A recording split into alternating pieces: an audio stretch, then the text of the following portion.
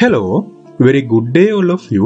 Today I am going to teach you the way of calculating areas using Simpson's rule. I think you can remember that in my previous video I taught you the way of calculating areas using Trapezoidal Rule. There I mentioned there are several methods such as Simpson's rule also. Because of that, today I am going to teach you the way of calculating areas using Simpson's rule. But you have to remember, Simpson's rule is more accurate than Trapezoidal rule. You will realize the thing after going through this video fully. Here, like the previous video, here also I am going to calculate the area beneath this curved boundary. Since this is a curved boundary, we can't use simple mathematical equations to calculate the area underneath. That leads us to use derived equation. Such a derived equation is the Simpson's rule. First of all, I have to divide the area beneath into several strips. This is one strip. Here, in the Simpson's rule, we have to divide this area into even number of strips. Here you can see there are 8 strips. 1, 2, 3, 4, 5, 6, 7, 8. There are 8 strips and that is an even number. And also you have to connect these connection points of curved line and the ordinate. This is a ordinate. Actually, you can name this as a offset also. The theory is we are going to convert this curved shape into a straight line polygon area enclosure. That is the theory. Here you can see I have connected each and every points and I have shaded the area to be calculated. But you have to remember, even number of strips must be available. To derive a common equation, I have converted this into 2n plus 1 number of strips. Here you can see strip number is 2n plus 1. That is an even number of strips. And the final outcome would be like that. You can see this is O1 and this is O2n plus 1. And the similar distance between two ordinates is D. That is a D distance ordinate. To make a very clear explanation, here I have extracted the area between ordinate O1 and ordinate O3 separately. Here you can see ordinate O1 and ordinate O3. You can see the distance between two ordinates is D. And here I am going to calculate the area contained between ordinate O1 and O3. That is the sum of area A, B, C, F, E, D, A. A, B, C, F, E, D, A. That is the area of this trapezoid.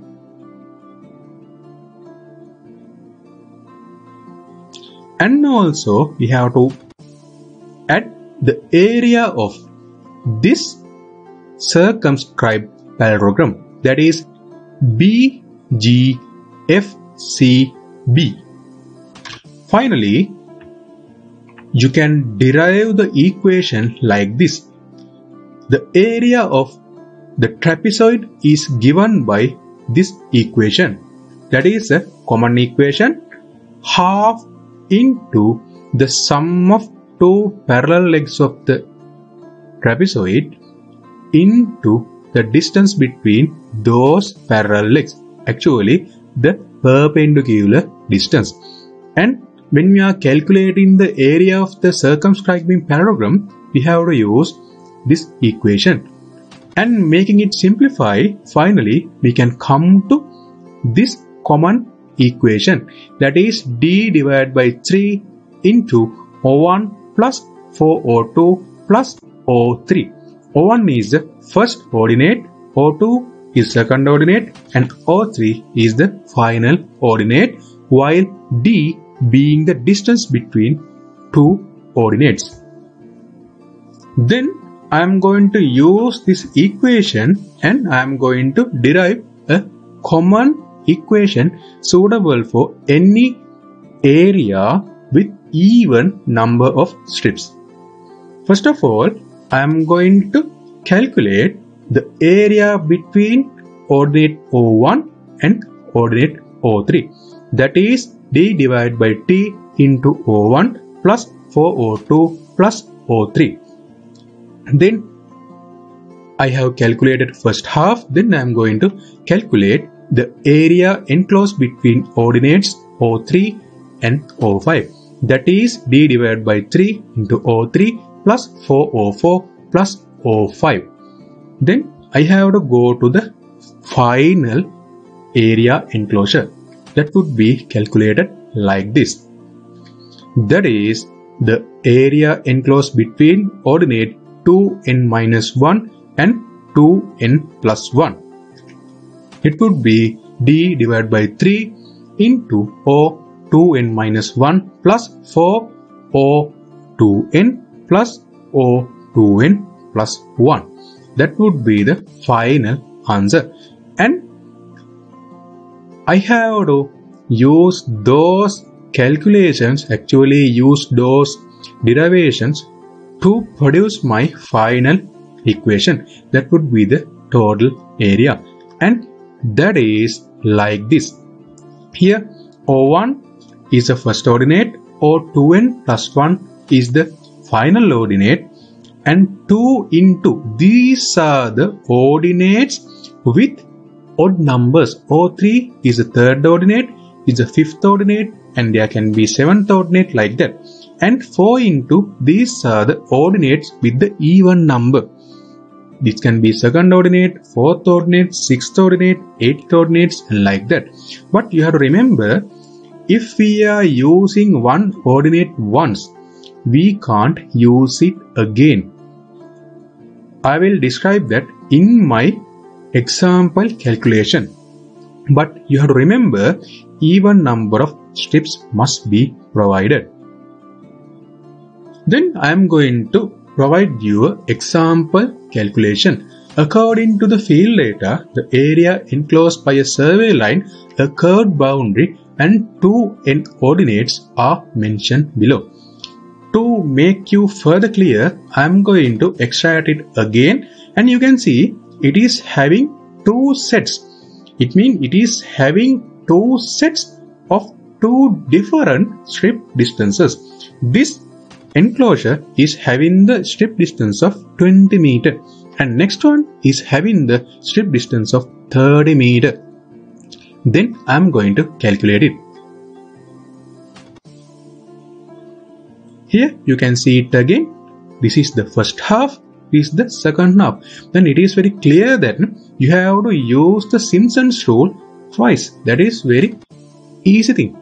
Here area within the chainage range 0 to 80 meter. That is 4 intervals with the strip distance of 20 meter. That would be like that. 20 is the distance between two ordinates. That must be divided by 3. 11.25, that is the first ordinate. 10.54, that is the last ordinate. This is the third ordinate, and this is the odd number of ordinate. 2 times odd number of ordinate. You can't use this again. Actually, this is the fifth number of ordinate. You will think you have to use it here, but that is utterly wrong. The reason is you have used this once. If you are using this once, you can never ever use it again. And there's another part, 4 into even number of ordinate. 4 into the ordinates having the even number. This is the second ordinate, and this is the fourth ordinate, that is here. The final answer is 1168.6 square meter. We are giving it in the square meter since our measurement is in the meter. And using that, we can calculate the area between the range of 80 to 200. That is also 4 intervals. The one and only difference is Chinese distance is 30 meter. You can see first ordinate, last ordinate, this is the third ordinate, this is the second ordinate, and this is the fourth ordinate. And the final answer is 2013.6 square meter. Then you have to sum these together and you can get the final answer, that is 3182.2 square meter. And this is the Simpson's rule. If you have followed my previous video, you are having a good idea about the trapezoidal rule, and now you are having a very good idea of the Simpson's rule also. Here also I am going to give you a homework. Here I am asking you to calculate this area. Here it's clear that this is having three parts. First part is the area having the strip distance of 20 meter. Second one, the strip distance has become 40 meter. Final one, strip distance is 10 meter. You have to calculate and you have to let me know. If you are having any issue while you are calculating this one, don't be hesitate to make me aware. You can send me a Facebook message or you can make your issue as a comment of my YouTube video. I will do my best to help you to get them solved. That is okay. That is the objective of mine. That is why I am uploading these type of videos. I think you got the thing clearly which was described by me today. If you are having any issue, make me aware please. And also, if you want me to prepare further videos like this, please make me aware. Then I can prepare those videos and I can upload and I can publish them on behalf of the enhancements of your knowledge. Then we shall meet with another video as soon as possible. Keep connected with my YouTube channel. I am Madujith Sagara. Cheers. Have a nice day. If you are a newcomer to my YouTube channel, just type Madujith Sagara in YouTube. Then you will find my channel. Then get inside and subscribe. Pressing bell icon will make you notify about my each and every latest updates. You can have so many videos under various playlists in my multidisciplinary YouTube channel. So get in touch. I will do my best to make you rich in knowledge.